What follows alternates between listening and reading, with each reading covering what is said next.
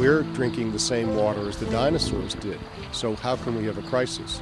And the answer to that is that we are using water in an unsustainable way.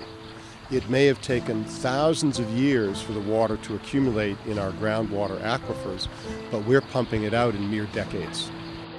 The problem is we Americans think of water as we do the air, infinite and inexhaustible, when for all practical purposes it's very finite and very exhaustible.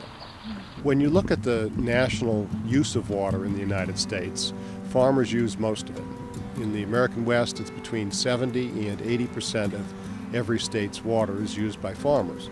Water is embedded in everything we eat.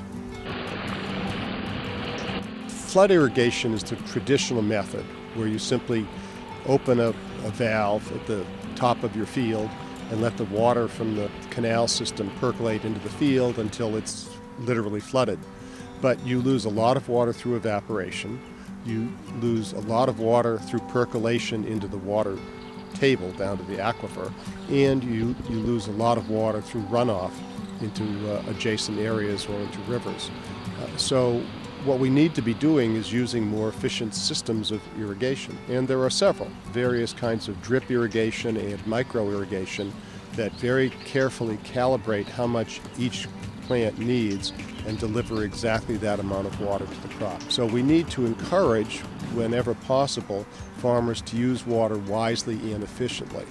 But we need to be really clear about this. It's expensive, and many farmers are in no position to invest hundreds of thousands of dollars in modernizing their on-farm irrigation system.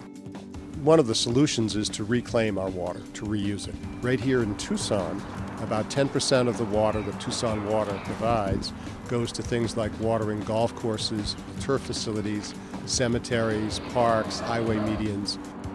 Some people think that water is a God-given right and we shouldn't pay for it. I think that there's a stewardship obligation to use water wisely. We need to look at the price of water.